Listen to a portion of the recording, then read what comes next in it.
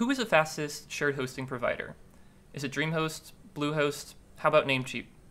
I took my decade of web hosting experience and made it my mission to answer this question. To do this, I needed a website to test, so I made this very basic WordPress website with a single 1,500 word blog post. I then installed the essential plugins that I always install on all of my websites, and finally took a snapshot of the WordPress installation and uploaded it to each of the 3 hosting providers.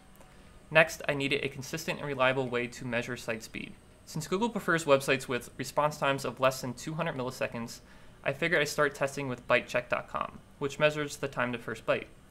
For each web host, I performed the byte check test 10 times, and when I average out the results, you'll see that Namecheap crushes the competition with a server response time of 211 milliseconds, leaving Dreamhost and Bluehost in the dust. The next test I conducted was with a little-known tool built right into the Google Chrome web browser. In Chrome, I went to View, Developer, Developer Tools, and then open the Audits tab. Here I made sure that mobile and simulated throttling was selected to smooth out any network hiccups, and deselected everything except performance. Then I ran the audit for each hosting provider 10 times. I averaged out the performance scores, and again, Namecheap came out in the lead. But at this point, I knew I needed to go a little deeper than these high-level scores, so I went over to Google's PageSpeed Insights tool and ran a similar test, this time 5 runs for each host. Here's where it gets interesting. In this test, I looked specifically at the time to interactive metric, and to my surprise, Dreamhost came out on top with an average speed of 1.54 seconds, but not far behind was Namecheap. At this point, I knew I needed a more sophisticated tool to consistently measure page speed. That's when I came across the open source project called sitespeed.io. I installed their tool on a cloud server in New Jersey and ran the test 100 times for each website, and the results really surprised me. Again, Namecheap beat everyone out of the gate. However, when you consider the time it takes for the web page to fully load, the clear winner was Dreamhost with an average time of less than 1 second. So in other words, while Namecheap consistently responds to requests the fastest, it's actually Dreamhost who's able to deliver the entire web page first. But, and this is a big but, a huge part of site speed is the distance from your visitors to the server where your website lives.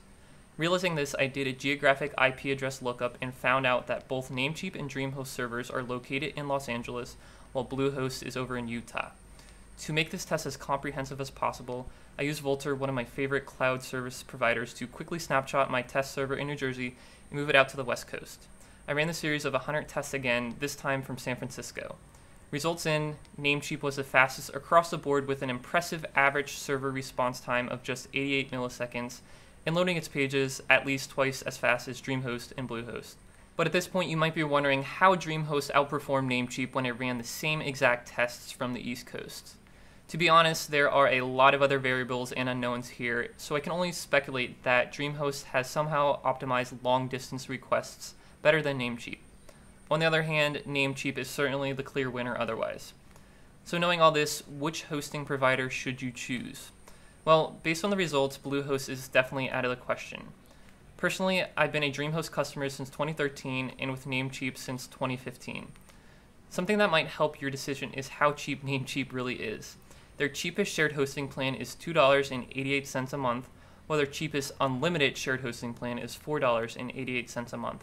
For an in-depth review of my experience with Namecheap and Dreamhost, check out the links to my blog in the description below, and if you've already made up your mind about which web host to go with, I also have invite links to the shared hosting plans that I use down there too. Let me know if you guys have any questions about shared hosting in the comments below, and best of luck with your websites. For more videos like this, definitely consider subscribing to my channel, and if you do, I'll see you in the next one.